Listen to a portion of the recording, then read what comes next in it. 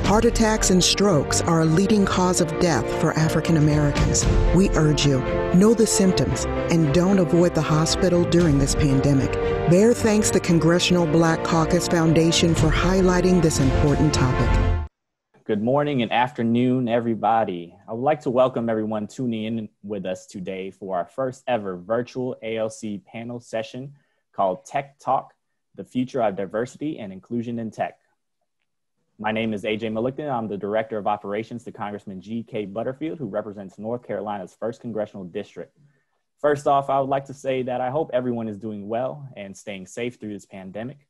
I want to thank our honorary co-host, Congresswoman Barbara Lee of California, and my boss, Congressman G.K. Butterfield of North Carolina, for joining us today, along with our special guest, Congressman Joe Neguse of Colorado, and our esteemed moderator and panelists who will be introduced soon.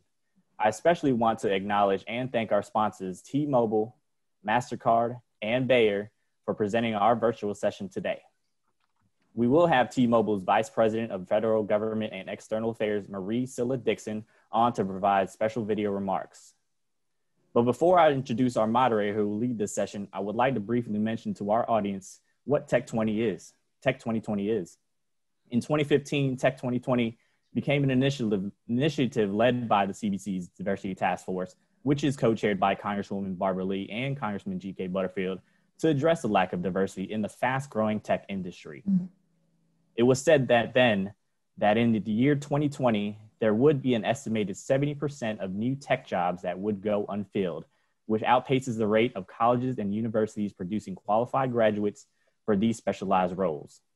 African Americans are a largely untapped talent pool that can help close this gap. Well, we fast forward to the year 2020 and Tech 2020's milestone year. And this is where we begin our discussion today on this very important topic. So without further ado, I would like to introduce our moderator. She was the Executive Director and General Counsel to the Congressional Black Caucus in the 112th Congress under the leadership of Congressman Emanuel Cleaver. She is the principal and CEO of Impact Strategies and a political commentator on CNN and political analyst on NPR. Ladies and gentlemen, Angela Rye.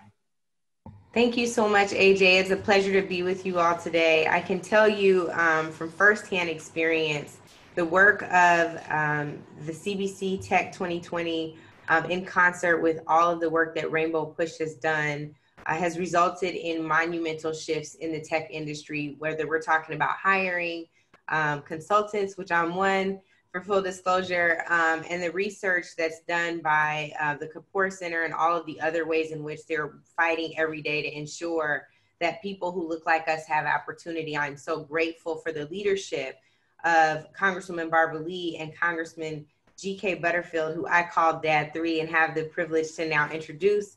He represents North Carolina's 1st Congressional District, that is Wilson, North Carolina, co-chairs the CBC's Diversity Task Force, of which Tech 2020 is a part, a member of the prestigious Energy and Commerce Committee and House Administration, and he also served as the CBC chair in the 114th Congress. Dad 3, you now have the floor. Thank you, Angela. Thank you so very much. Well, the moment has finally arrived. Let me say welcome to all of you to today's special annual Legislative Conference virtual panel discussion. This is entitled TECHtalk, the Future of Diversity and Inclusion in Tech. And so I want to publicly thank the Congressional Black Caucus Foundation for its work, and thank you for enduring the pandemic because I know you've faced great challenges as we've tried to promote the ALC events of this year. So thank you so very much to the foundation, and thank you to the sponsors. This week could not be possible without our sponsors, including T-Mobile and MasterCard and Bayer. Thank all of you for the role that you have played. As my daughter Angela said a moment ago, I am Congressman G.K. Butterfield. I'm a 16-year congressional member from Eastern North Carolina. Now I'm a senior member of the Committee on Energy and Commerce. I don't know how that happened. It just happened over the years, and I started off being the most junior member of the committee, and now I'm in seat number 6. And so I'm delighted to greet all of you today. I'm also proud to serve as co-chair of the Congressional Black Caucus Diversity Task Force, along with my dear friend, my dear friend and colleague, Congresswoman Barbara Lee. Barbara Lee has been nothing less than a stalwart advocate for African-American inclusion in the tech sector and in every sector. This is her passion. Thank you so very much, Barbara Lee, for your friendship and for all the work that you do on behalf of our communities. Today, my friends, the discussion will surround the need for a critical upgrade in the tech industry. African-American inclusion in the industry and leadership roles with strong decision-making power. Minorities and women. I will say African-Americans and women. You know, when I was chair of the Congressional Black Caucus some years ago, I was continuously reminded by a former member of Congress that we are the Congressional Black Caucus. We are not the Congressional Minority Caucus. And while we support all of our caucuses, and we do it enthusiastically, we want to specifically talk about African-American diversity. African-Americans and women are notoriously underrepresented in our nation's tech industries. We have found that out in a very painful way. In 2015, African-Americans made up only 2.2% of Silicon Valley's technology workforce. Just think about that, only 2.2%. To date, improvement of those percentages has been incremental. It's been incremental, but it's been incremental at best. We're moving the needle, but the needle is moving very slowly. Despite widely accepted research findings touting the benefits of diversity and inclusion for corporate success, there remains a persistent lack of racial and gender and ethnic diversity in the tech workforce. Given these statistics, the Congressional Black Caucus has focused its efforts on ensuring that technology companies hire diverse candidates and that underrepresented student populations are equipped to succeed in the tech workforce. In May of 2015, the Congressional Black Caucus launched Tech 2020 to bring together the best minds in the corporate, nonprofit, education, and public sectors to chart a path towards increased African-American inclusion at all levels of the technology industry. The goal of this initiative is to achieve full, not partial, full representation of African-Americans at every level of the tech industry, and our plan is to do it by the end of 2020. The lack of African-American representation in tech means that so many of our best and brightest, the problem solvers, if you will, the critical thinkers, and those that challenge conventional thinking are not included. And America's global competitiveness suffers as a result of non-inclusion. Since the start of Tech 2020, the CBC has met with leading technology companies to develop solutions around Tech 2020's core mission and principles. Our members understand that each organization requires a unique approach to increasing inclusion and diversity. With this in mind, we have worked. Oh, have we worked? We have worked with companies and organizations. I think it was mentioned a minute ago, Rainbow Push. Yes, we've partnered with Rainbow Push and other organizations to adopt inclusion plans that outline specific, measurable steps for companies to increase recruitment and retention of African Americans. Tech 2020 continues. We continue to push for tech companies to begin making more robust and intentional investments in the communities that they serve. Since the start of Tech 2020, companies have made commitments. They've made commitments to African American inclusion, increased African American representation on their boards. You should know that when Congresswoman Lee and I first started, we looked at the top 20 technology companies, and not a single African American was on any of the boards. That's beginning to change. And thanks to the work of CBC Tech 2020 and for the work that Congresswoman Lee and I have done. There's still much more work to be done. In order to achieve equity in the tech sector, companies must do everything in their power. They're not doing it. They must do everything in their power to foster an environment where underrepresented minorities can thrive. For tech companies to reach their highest potential with respect to both profit and impact, they must make a sincere effort to place minorities at every tier, place African Americans at every tier of employment, from engineers, from the engineers that are creating the algorithms to the C-suite leadership who make the strategic operational decisions and get paid. The public and private sectors must work closely with one another to promote accountability and close the diversity gap in tech once and for all. Today, our country is facing a pandemic that has upended the lives of everyone, but most especially those in the Black community. Look at the data, where the disparities we face have been absolutely amplified. Moreover, the increasing calls for racial justice and addressing the need to end systemic racism has made our work more important than ever. I am excited to hear the expert insight of our panelists today. I want to thank each one of them for their involvement, and I know each one of them individually and know of the great work that they're doing, but I want to thank you. I want to thank you publicly for your work. I look forward to pursuing continued efforts of working with you to increase African-American diversity and inclusion at every single level of the tech industry. That is our challenge. That is our goal. That is what is before us. Thank you so very much for coming today. Thank you for participating. Thank you for listening and viewing. I hope this session is productive. Thank you, Congressman Butterfield. I now have the privilege to introduce to some of you and reintroduce to so many others, Congresswoman Barbara Lee. She is representing the 13th Congressional District in Oakland, California. She is, of course, the co-chair of the CBC's Diversity Task Force, a member of the Appropriations Committee, the chair of the CBC in the 111th Congress, which meant we had some really big shoes to fill and make sure that we kept her not only happy, but we were keeping her legacy alive. She is the only Black woman in Democratic leadership and serves as the co-chair of the Steering and Policy Committee. Congresswoman Lee, thank you so much for being here. Thank you, Angela. Thank you for that very warm introduction, but also let me just thank you for continuing with your work in the space you find yourself now in your work for racial justice and equity. We miss you on the Hill, but you're doing such phenomenal work on the outside, and so we couldn't do this without you. The inside-outside push and strategy is extremely important for any type of transformation to occur in this country within any industry, especially the tech sector. So thank you so much.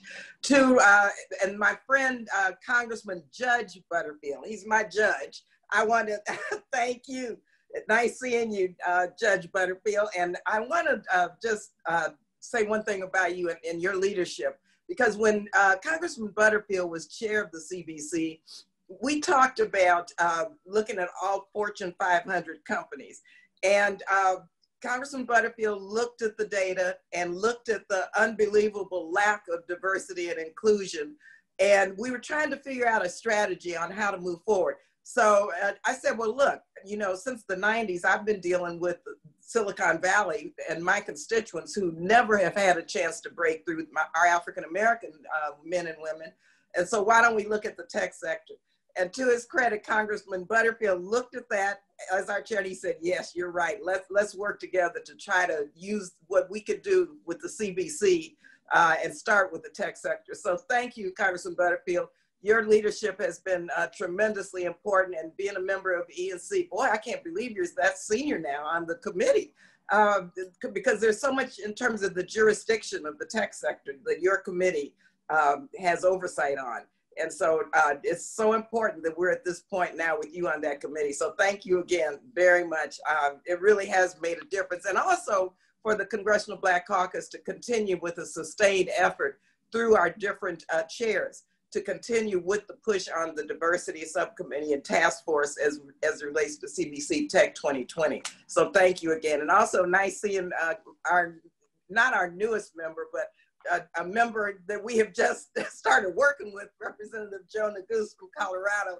I tell you, he hit the ground running. I don't believe he won't be a freshman much longer, but it seems like he's been there on the Hill at least 20 years. So he comes with a wealth of knowledge and commitment, and he's in a leadership representing his class. And I'm so glad you're with us today, Congressman Neguse, because this is such an important issue. I know in Colorado, all of the issues that you're dealing with. Actually, my grandson goes to school there, to college there. So you're his representative. Good to see you.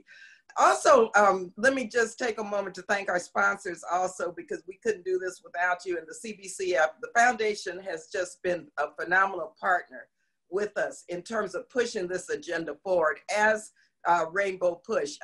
And Reverend Brian, thank you so much, because Reverend Jackson, I just have to say, led the way, pushing hard for the release of the data, because without the release of the data, we wouldn't even have the information to be able to move forward. Still, all of the companies have not done that, but with yourself and Reverend Jackson pushing, at least we've begun that process, and the companies know they cannot go back. So give Reverend Jackson our love, our regards, and thank him for being such a tremendous role model, leader, human rights, civil rights, a fighter for economic justice on so many fronts. And of course, the Kapoor Institute, located in my district, Allison, thank you very much. Again, you know, working with outside external partners such as Angela and Allison and Reverend Brian, this is the only way we can do this. And so Nicole, yourself, you know, this is, I think, one of the best examples of how we work together to achieve our goals. And that's what we have to do as African Americans. Couple of things. Reverend Jackson reminded us that this is not just about diversity, but it's about racial equity and racial justice in the tech sector. And Judge Butterfield went over quite a bit of the statistics and the history, which was really phenomenal. And I'll just add a couple of things to that. First of all, in terms of just, and I want to give you an example of how much further we still have to go, even though we've made some tremendous progress. We visited several times the tech companies in Silicon Valley, also in New York. And we talked about, first time around, making sure that when there were openings, because as Mr. Butterfield said, there were no board members, that when there are board openings, we wanted to make sure that African Americans were appointed to those boards. We went back the next year, and I'm not going to mention the name of the company, but Congressman Butterfield remembers very well. There had been two board openings at this one company in Silicon Valley. And guess what? They did not appoint one African American to that board at all, period, ... And I share that with you because this has got to be a continuous oversight and push effort, because this sector is not going to do this on their own. And when you talk about unconscious bias, we visited many companies that had begun the unconscious bias initiatives. Well, you know what? And because of the culture, many of the owners and many of the top individuals in these companies are white, and they're from Harvard and Yale and other business colleges. They hire people that they know. And so there's so many unconscious efforts that really prevent African Americans from breaking through. And so we learned also that through the unconscious bias initiatives, they learned a lot, fine, but many of the companies didn't implement the findings and provide the agenda and the transformational policies that were needed that would reflect the outcomes of the unconscious bias kind of sessions that they had. And so we have to make sure that what they learned that they implement in policy. We also found that very few companies contract with suppliers, that they have, they pay a lot of money for a lot of services, accounting, advertising, legal services, you name it. Very few African-American companies have been in the mix for that. Not sure where they stand now, but I hope that these companies, and I'd like to hear from some of our panelists, whether or not they know whether or not these companies have begun to do business with African-American businesses. Also, we learned that many of these companies, when you look at the jobs in these companies, that there are probably 35 to 40% that are non-tech jobs, that are good paying jobs. And so when they tell us that they couldn't find any African Americans for these jobs. We're saying, well, wait just a minute, you know, and that African Americans with the engineering degrees and with the quote qualifications that they want for the tech sector are all working somewhere. So we said, well, what about the other 40%?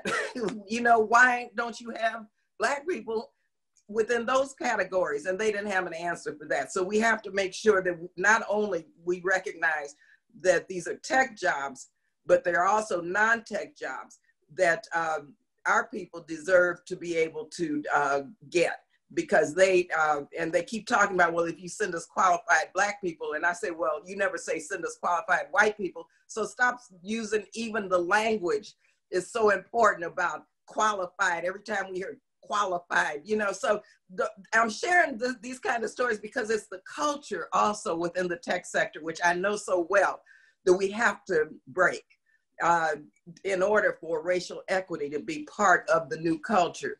Also, we learned that once African Americans in many of these companies are employed, the environment is so hostile because they have not reordered the environment to make it culturally appropriate and relevant and comfortable for African Americans.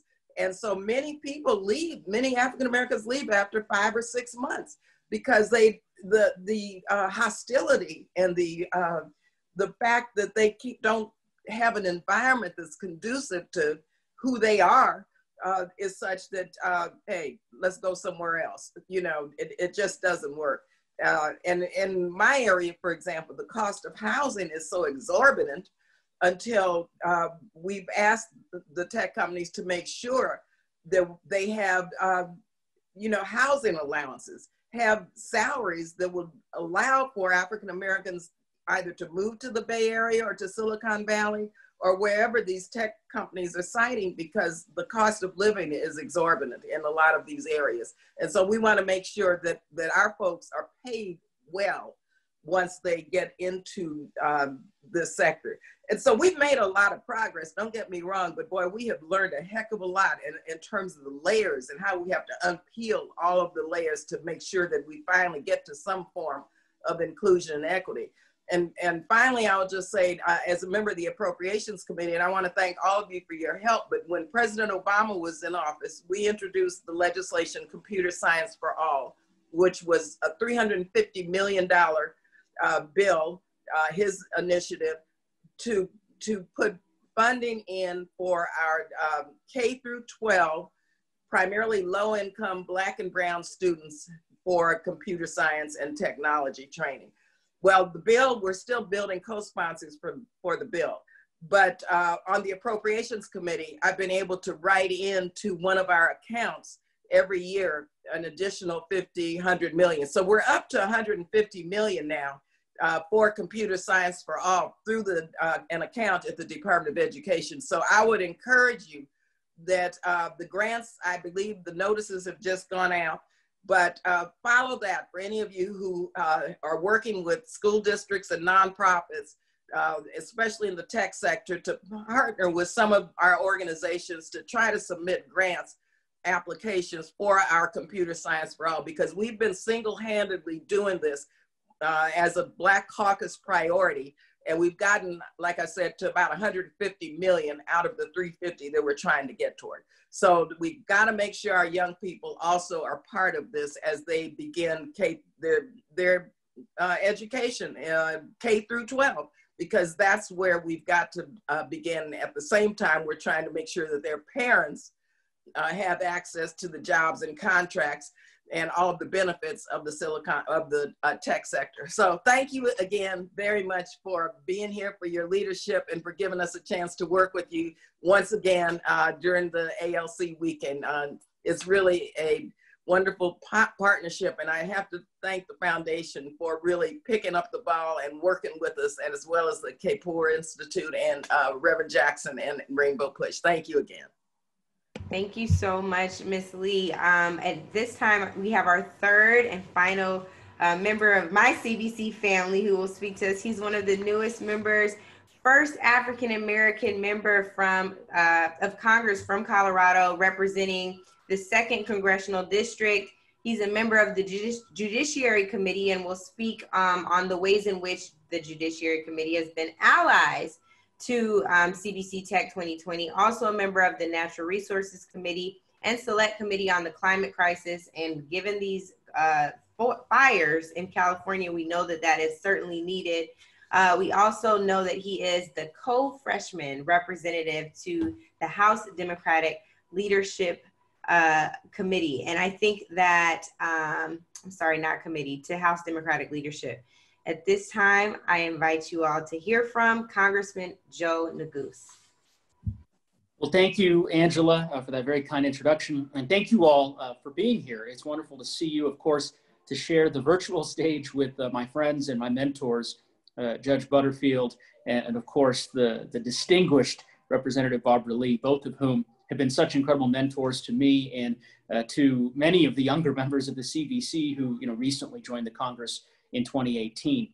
I'm delighted to be able to join ALC. Of course, I wish we were all gathered together in person, but unfortunately, the pandemic has presented us, as we all know, with some really unique challenges. Nonetheless, though, one of the positive developments, I guess, is that my daughter, who's 2 years old, wouldn't normally be able to attend ALC, but she's able to join us today. So you might hear her in the background as she's watching some Mickey Mouse. I really am going to keep my remarks brief because I'm very much looking forward to this distinguished group of panelists and experts who've been working in this field for quite some time to hear what they have to say in terms of recommendations as to how we continue to redouble our efforts to make to make diversity in tech a reality in the 21st century. But I'd be remiss if I didn't first say thank you to Representative Lee and to Judge Butterfield for their efforts. I can remember as a candidate running for Congress, reading an article 3 years ago about both Barbara and GK going out and visiting with the tech companies directly to make the case about why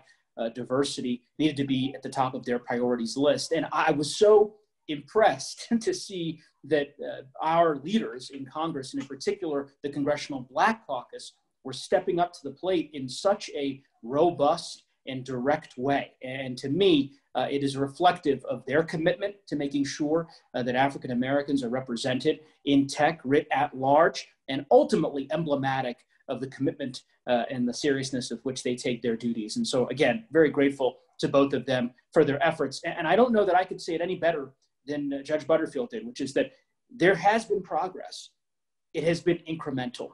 We are moving the needle, but the needle is not moving fast enough. And I can certainly attest to that here in Colorado. As was mentioned, I represent the great state of Colorado, the 2nd Congressional District in particular, Boulder, Fort Collins, several cities which have been noted internationally as tech hubs. The Denver metro region has been identified as sort of the Silicon Mountain, right, in the Rocky Mountain West, where we have tens of thousands of jobs being created, at least prior to the pandemic, on a monthly basis here in the state of Colorado in the tech industry, a thriving venture capital space and an ecosystem in which startups and entrepreneurs are finding a lot of success. And yet there remains structural inequities that we have yet to address as a country and as a state. When you hear statistics like those that Judge Butterfield referenced, another statistic that I just saw recently from McKinsey last year, that only 4% of those in the tech industry are African-American, Latino, or Native American women, right? We know that there is a lot of work to do. And what I find refreshing about the work that Judge Butterfield and Representative Lee have done is, while we all recognize it's critically important to focus on the pipeline, right? That is an area which has gotten a lot of attention, rightfully so, but nonetheless an area in which I think the solutions are fairly straightforward. And I think there's a real risk of looking at that in a myopic way and ignoring the cultural problems that exist, or the lack of political will to ultimately ensure that African Americans have a seat at the table. And so when you hear Judge Butterfield and Representative Lee making the case that there need to be more African Americans, for example, as board members or in the C-suites of these companies, that matters. It matters to create a more robust ecosystem for venture capital, right, for African Americans, because we know that the inability to access that capital really creates a really structural obstacle for our young African-American entrepreneurs and founders who are doing incredible, innovative things and yet are unable to scale up their operations, their products, their companies because they don't have access to the same intergenerational wealth and the boardrooms in so many cases remain closed. So there's a lot of work for us to do. I know we all know that and that I'm preaching to the choir in some respects, but I hope that you all will know that the Congressional Black Caucus, I believe, will continue to treat this as a top priority because we have to. We know that in the coming decade, the majority of new jobs that will be created will be jobs in the tech industry, the tech sector. We know that those jobs will have a tremendous and profound impact on the American economy and our daily way of life. And that absent African Americans having a seat at the table, we know that that impact could potentially be a negative one. Facial recognition technology perhaps being a salient example, right? And the other ways in which we want to make sure that we have a voice in terms of developing the technologies of the future. So I thank you for your leadership and for all that you are doing. And I look forward to continuing to partner with you all and of course with titans like GK and Barbara on the efforts ahead. Thanks so much. Thank you so much, Congressman. At this time, we are going to pause briefly for a video from our sponsor, T-Mobile. We will hear from Marie Silla-Dixon, who is the Vice President of Federal Government and External Affairs for T-Mobile and responsible for shaping the company's public policy agenda. Hello, my name is Marie Silla-Dixon, and it's my absolute pleasure to be here with you today. As a former Hill staffer myself, and having spent the last 17 years of my career focused on tech and technology issues, you can only imagine how proud I felt when 5 years ago, in 2015, the Congressional Black Caucus launched CBC Tech 2020 to elevate much-needed conversation around diversity and inclusion in the tech sector. While much progress has been made since 2015, what the present moment teaches us, between the realities of living in a country where digital accessibility is a must as we continue to grapple with COVID, and understanding that equity and meaningful inclusion in the economic life of this nation is still far off for many people of color, is that there is much work yet to be done. In doing our part to affect positive change, T-Mobile is proud to have partnered with 6 prominent civil rights organizations last October as part of our merger with Sprint on a historic diversity memorandum of understanding. We have committed $25 million to various community initiatives as part of this work.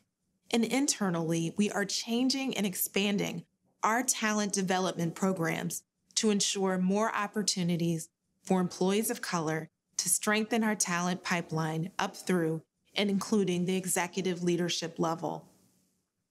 T-Mobile has also committed to promoting more inclusive business practices, including diverse hiring through all levels of the company, deploying a 5G network that is more accessible to underserved communities, and developing and executing on a long-term community investment plan. And as we've established an external diversity council that will guide us in making sure we can successfully execute our diversity plan. Furthermore, we have made major commitments to serve children in underserved communities to get access to broadband at a time when connectivity is essential for distance learning. Just last month, we announced Project 10 Million, a multi-billion-dollar effort to help eradicate the homework gap for millions of children. The project provides free service, wireless hotspots, access to tablets and laptops to 10 million households over 5 years. This plan comes at the right time, especially as the digital transformation has been accelerated by the pandemic. As a Black woman, I am proud of T-Mobile for showing up, asking questions, and doing the work, both inside our corporate offices, in retail stores, and on the ground in communities across the country. But I know as an industry, we have much more work to do. I encourage all of my friends in the tech industry to take note and make a commitment to do better. You must do better. Our future generation is depending on us. I would like to thank Representatives Butterfield, Lee, and Neguse, and all of the CBC members for your leadership on this issue. And to the esteemed panelists participating in the discussions, thank you for lending your voice and being a champion so that all people have a seat at the table. T-Mobile stands with you, and we are committed to continuing to do the work to ensure that there is a level playing field for everyone in our community. Thank you. Thank you so much to our panelists who've joined us today. Of course, today's theme is critical upgrade, African-American inclusion in tech. We know that with Congressman Butterfield, Congresswoman Lee, and with Congressman Neguse, we have quite the foundation laid. And so what I want to do is just jump into a question that's got to be at top of mind for a lot of folks at home, and that is why tech? And I want to start with you, Reverend Bryant, because I think it's important for people at home to understand that when it comes to the work of Rainbow Push, y'all didn't start with tech. So I would love for you just to give us a brief background on where you all started and how these issues actually plague. So Reverend Bryant, I want to go to you to talk about some of the work that Rainbow Push has done in other spaces, because these issues plague other industries. They are certainly rampant in tech, but we know that it's not new, as Congresswoman Lee said, to hear qualified. We heard it even at the party, Ms. Lee. So we want to talk about that just a little bit, and I think it makes the most sense to go to you, Reverend Bryant. Thank you. Thank you so much, Angela, and thank you for this wonderful platform. To our congressional leaders, you all are incredible. Thank you so much. On behalf of Reverend Jackson, I extend to you both gratitude and greetings on his behalf. But let me also just say to all of my esteemed colleagues that this issue is so critical for us right now because we have the need to ensure equity at every level for our people.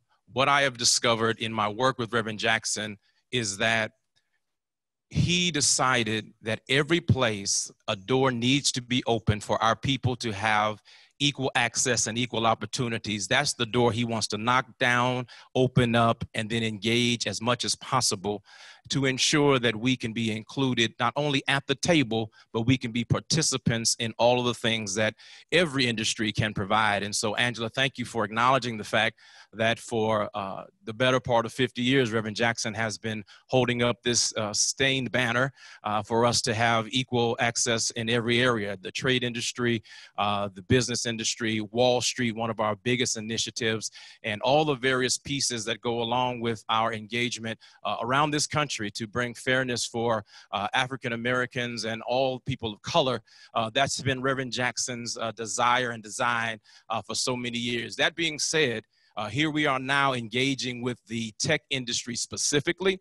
And many of you know Reverend Jackson didn't start just a few years ago in the new millennia. He actually began in the 90s, meeting with Steve Jobs and Bill Gates and others to just talk about what was evolving and how African Americans would be able to engage in this process, not just as consumers, but as participants at every level. And as was acknowledged by the Congresswoman woman Lee, Reverend Jackson didn't just want to see us taking advantage of what technology offers us to engage with all of the tools to have enjoyment, but to have economic stability and strength, employment, and other opportunity. And so here we are now in 2020, and really we began along with the CBC in 2015 to have our Push Tech Conference. And our idea of 2020 wasn't just the number of 5 years, but it was also a vision. 2020 is perfect vision. And we wanted to see a better Silicon Valley. We wanted to see more opportunities for our people. We want to see more opportunities at every level, at the C-suite level, at the board level, at the management level, at decision-making level, as well as the workforce level. And so what we are trying to engage constantly is fairness and equality, equity and opportunity. And that goes across the board as a platform of Rainbow Push. And Push Tech 2020 has just run alongside with the CBC and their tech initiatives. And we've been doing this work very similarly and we cross paths and we correlate our resources and our networks in order to have impact. And that's where we are, and that's where we want to continue to push to make sure that all of us have access to education, to employment, and to economic stability. Thank you, Reverend Brian. I need you to push that microphone and that backdrop over here. I'm jealous of this tech setup, but he couldn't be the co-director of the Push Tech 2020 Silicon Valley Diversity Project without also having his own tech. I'm introducing him now because I was so eager to get into the conversation. I did not even introduce him, but I know him well, y'all, so welcome. I want to turn over quickly to Dr. Nicole Turner-Lee, with the work that you're doing at the Brookings Institute as a senior fellow and as a director for the Center for Technology Innovation.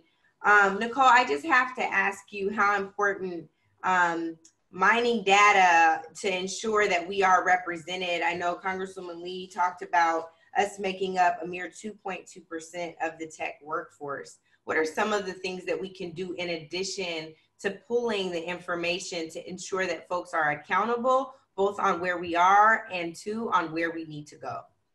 No, thank you, Angela. And actually, I want to say thank you to Congressman Butterfield, who, if he's your daddy, I'm just sort of like the cousin, and to Congresswoman Lee, who we share the last name, so I assume that we're related. And to Congressman Neguse, I say thank you. I've been to Boulder, and I know just how hard it is to be the first African-American representative there. What I would say to you, Angela, and to the esteemed colleagues is that Black lives matter in Silicon Valley. So just as we've seen it matter in terms of everything that we're going through, we need to keep reminding people that wherever we are, we matter. And I think what the CBC started years ago is actually the tipping point, the inflection point of why we as Black people need to be part of the decision-making process. To your point, Angela, if we're not making these products, we are the product, basically, right? Because our data, particularly now, as more data has been collected about African Americans during this COVID-19 crisis, our data is being harnessed in ways that will be weaponized against us if we don't have people at the table that can represent our interests.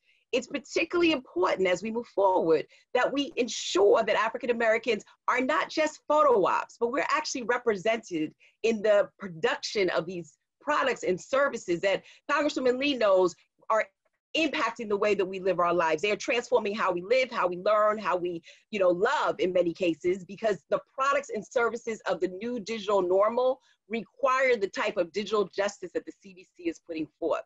I'm writing a book on this, on U.S. digital divide. In addition to having 18 million people who are not online, we have a lower percentage, 2 to 3% of people that are not actually in the corporations that are going to probably survive this new normal that we're actually going to come out of. So to your point, Angela, what do we do about it? I mean, one of the things I think that is really important is that we have to develop an equality index of some sort, a dashboard. We're not asking for people to be penalized for not hiring. We're asking people to at least try. And I think what CBC Tech has done is giving us an indication. I am so excited when I go to LinkedIn or other properties and I see that somebody else has been placed, a new CEO, a new C-suite person, a new person that's developing an algorithm. People like me, I'm a public intellectual. I'm even sitting here with all of you. I'm doing my part, right? But we need to have ways to keep people accountable by at least publishing what they're doing. And I know that Allison is working on that at the Core Center. I think it's also important, and I want to really highlight this. I was on a panel a couple weeks ago where another think tank did a report where they found out, much to what the Congresswoman has said, people of color leave these corporations after 4 to 5 months. That is shameful. And what they found in this study is they're not leaving because they can't get their hair done, or they're not leaving because they don't have no place to eat. They're leaving because they don't feel comfortable. And we are at a state right now that we don't feel comfortable being policed. We don't feel comfortable shopping while Black. We should feel comfortable in the corporations in which we are a contributor to the final outcomes and products. The new normal of tech, and I'll end here because I'm not going to be like Reverend Brian to be a preacher, so I'm going to just get off my pulpit and just say one last thing. The new digital normal that we're actually seeing has the ability to leave people behind. And we as Black people have to get into this game because the new jobs that will be created will come out of tech. The new products of tomorrow will come out of tech. We've got a pipeline issue, we've got a retention issue, and now we have a redo issue. And I think if we learn anything from this 6 months of this pandemic of how important it is to be connected, we need to learn that what CBC Tech started has to continue, because at the end of the day, where we're actually going to see the much more influence in our society is around the digital ecosystem, the ecology that is basically driving the next economic outputs. So Angela, I think you're so right. Our data is our currency, and these products are running off of this new fuel. So it's incumbent for us to keep pressing as this new digital normal actually, comes and encompasses our lifestyles, so that we are represented. So thank you for having me, and I'll continue to write about it, Congresswoman Lee. As you said, I'll continue to be a partner to the CBC, a place that I also call home. Thank you so much, Nicole. And speaking of CEOs, we have one up next, Dr. Allison Scott, who is the CEO of the foundation of the Kapoor Center, also formerly the Chief Research Officer, and led a team, speaking of ecosystems, Nicole, on what it means to enhance diversity in the tech ecosystem to ensure nobody's left behind. And so if we can start there, Allison, what are some of the things that companies can be doing to ensure, as Nicole just talked about, retention, that folks feel comfortable staying at work after they've contributed in such a real way? She talked about LinkedIn. Folks are constantly on LinkedIn trying to recruit for different posts, and they get there, but how do we ensure they stay there? And then they're able to open up the doors of opportunity for so many others, as these two Tech 2020 initiatives have with Rainbow and with the CBC. And thank you, Angela, and thank you, Congresswoman Lee and Congressman Butterfield and Congressman Neguth as well. I'm very honored to be here today, and we are in such a critical moment. As you both mentioned, Tech 2020 was really on the leading edge of calling attention to the problem, and I think we've seen some progress, as was just mentioned before. We've seen progress in the narrative shift around why it's important to focus on increasing diversity in tech. We've seen incremental progress, as was mentioned, on data, but I think we have a long ways to go. And I think that we actually have an interesting moment in response to the Black Lives Matter protests and the displays of solidarity that have come out of the tech companies. I think we have a real opportunity to say, what is the commitment that you are willing to provide at this point to the Black community? So a couple quick points that I wanted to make. When we think about the problems and we think about the framing of the problem, we have to understand that underrepresentation in tech is a structural problem. It's based on historical policies and practices that have led to unequal access to education, employment, and wealth. And we have to acknowledge the reality of the structural inequality. So we cannot tinker around the edges and think that one-time small commitments are going to make any significant change. So a few of the things, and this is not new, but a few of the things that companies can and should be doing. And we need commitments from the top. So we need CEOs to set explicit diversity goals, to allocate resources and appropriate authority to the chief diversity officers that are now being hired en masse. And then the board should be holding the CEOs and organizations accountable for meeting those goals, just like they would any other performance goals. There are a whole set of policies and practices that should be implemented within companies so that we don't see the retention and turnover and the revolving door of Black talent that's being hired into tech companies, and being intentional about hiring, retention, and promotion practices, as well as developing the pipelines of talent. And then two other points that I just wanted to make before we end. Deployment of resources. So we know tech companies have significant CSR budgets that they're spending on things like diversity, on things like developing a pipeline.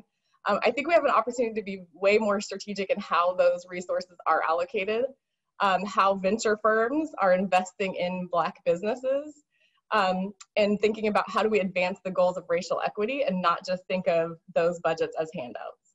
And then finally, I just think it's important to note, similar to what Nicole mentioned, that in this moment, tech companies are not neutral. So I think it's important that tech companies also are participating in structural change across sectors. So thinking about broadband access, disparities in school funding, closing gaps in startup capital, tech companies have an important role to play. Thank you so much. I want to just kind of chime in with a portion of what you just talked about, and that is the responsibility of VC firms.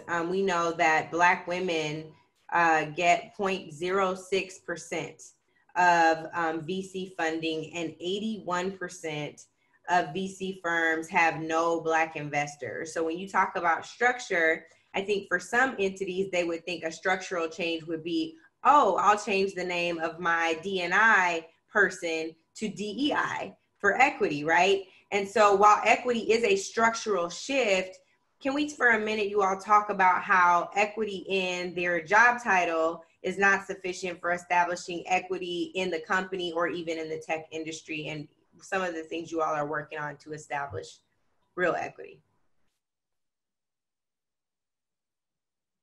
I'll start with you, Reverend. Oh, go ahead. Okay, whomever, tag team. Let me just jump in, and there's so many things that we need to address, and I'm grateful for my esteemed panel is here, Dr. Lee and Dr. Allison. Both of you are doing phenomenal work. I think a couple of things need to be raised. One, we need to ask of companies to give us some real data, some real EEO1 reporting as to what their diversity and inclusion numbers are looking like, so that there can be a more engaged reality around where those funds and or positions are being created. And a lot of times reporting may, be somewhat suspect because of the way they share their numbers. They've had a 50% increase. Okay, they went from 2 people to 3 people. That's a 50% increase.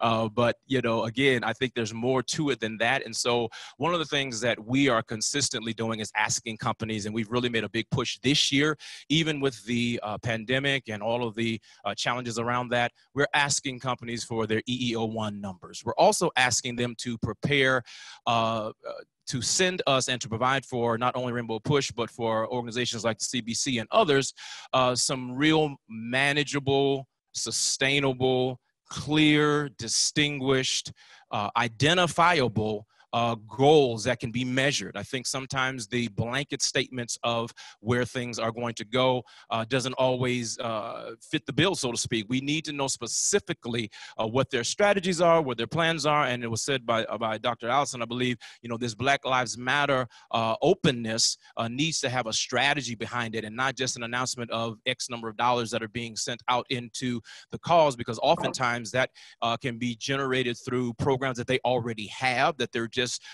utilizing their marketing strategy or utilizing their marketing budgets for more promotions opposed to more positions. And so what we want to see is more opportunities for decision-making, management, and for the spreading of power to happen. Because as you said, I think Angela just so wonderfully, is that we need people on the inside that are able to move the needle, because they're able to have the authority and the ability to not only be in the position, but to hire others, to ensure pipelines are happening, and to reach back to the college crowds, to our inner cities, to our HBCUs, and ensure that we are actually developing a system. We are addressing the systematic issues and not just putting a Band-Aid on the problem, but really addressing it from as many places as we can. All right. And if I could jump in, Angela, too, I think, Reverend Bryant, you're completely right in terms of putting some pressure on companies to actually give that data is really important. That's why at Brookings, we've been playing around with this equality dashboard. Like, what does an equity dashboard, equality dashboard look like in terms of accounting? The challenge that we've always had with tech platforms or tech companies in general, you go back a couple of years ago, the Department of Labor actually published some of that data and told us in terms of the inequities of hiring.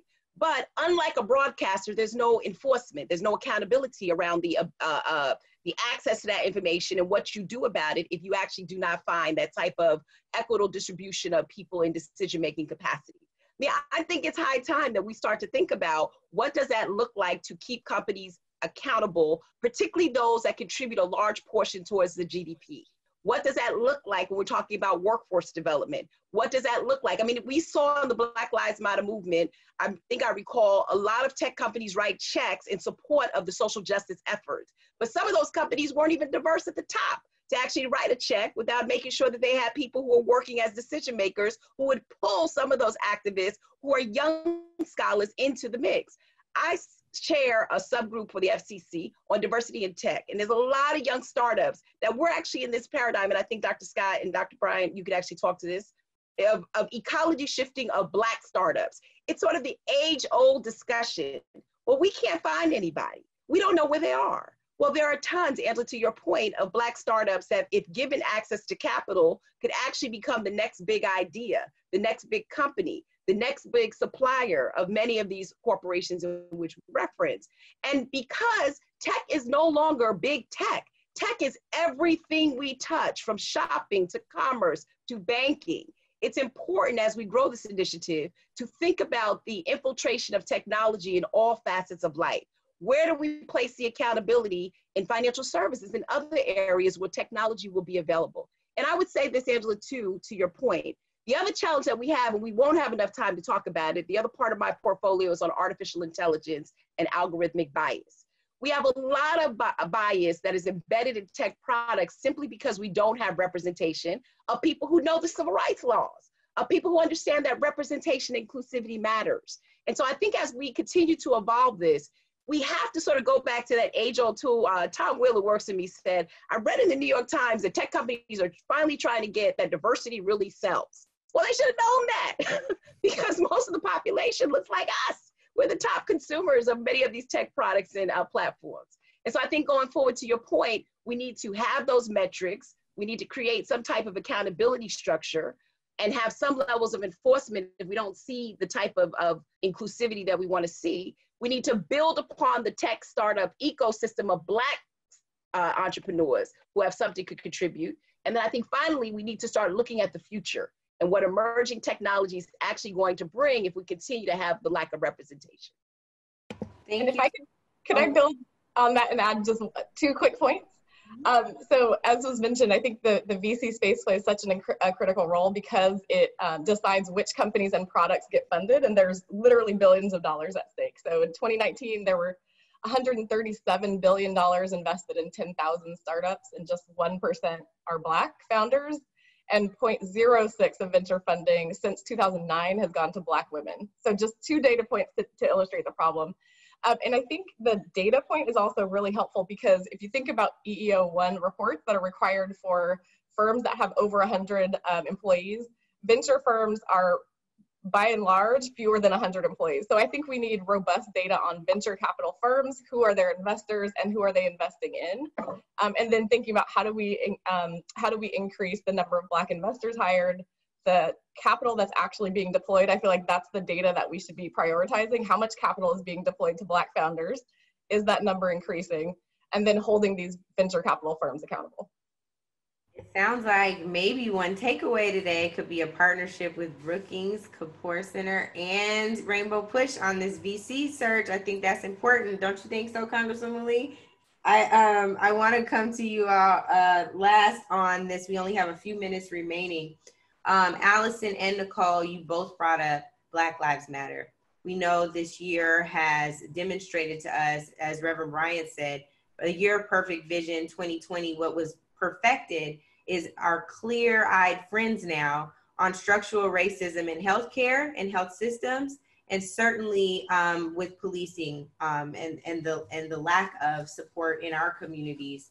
And so when I think about what it means to ensure that Black Lives Matter in tech, that Black Lives Matter holistically, Nicole, as you talked about, I think it's so important that we leave people with one thing they can do to ensure that they're represented not just as consumers, but as owners, not just as owners, but in C-suite leadership roles and senior leadership roles in companies.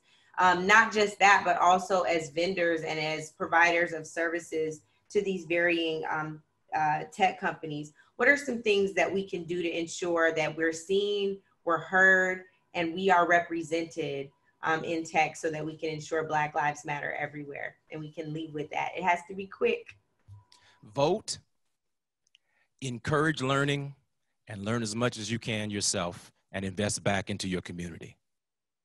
I'll just be quick. You know, make the product, don't be the product. I'll just end there. We gotta be in the middle of this evolution, because this evolution is going to transform our entire lives. And we can sit back and we can watch it and watch our public welfare system deteriorate, or we can actually say and take on tech as one of our big rock civil rights concerns going forward. And last comment, just I would echo, we must all vote. And I think we all have individual and collective power, and there are power that employees have in organizing and being whistleblowers from within. Shareholders have an important role to play. Consumers and their purchasing power have a role to play. I think we all have power, and I think this is a time that we cannot overlook the importance of increasing diversity in tech. And vote. I wanted to say vote too, Angela. I want to say vote too, because I feel bad. If you're Black, you better vote. That's the message from this panel. I want to say really quickly, thank you so much to our panel. I want to ensure that I yield the floor back to our chair of the CBC Diversity Task Force for closing words, Congresswoman Barbara Lee. Thank you so much. Listen, this has been an extraordinary panel, and I have learned a lot. And of course, in my mind now, I have a few more ideas that I think members of Congress can do. You know, we have sticks and carrots, right? And at some point, I mean, we've been dealing with the carrots, and we've been working very hard, and we've made some progress, as all of you have laid out, but you also have laid out how much further we have to go, given the nature of systemic racism in the tech sector. So I'll just close by saying we all serve on committees, you know, and we don't like to do a lot of regulations, but sometimes regulatory reform comes into play.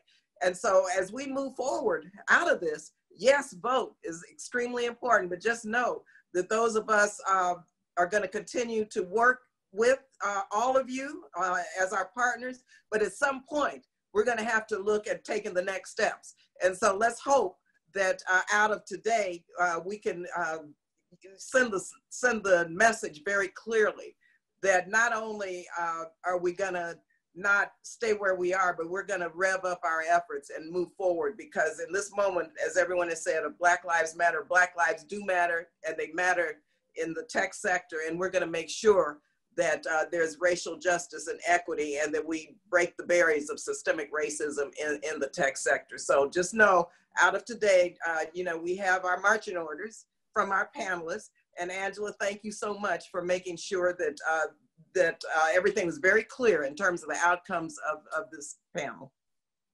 Thank you so much. We really appreciate the time. Shout out to the CBC Foundation's annual legislative conference. We hope you all are staying safe.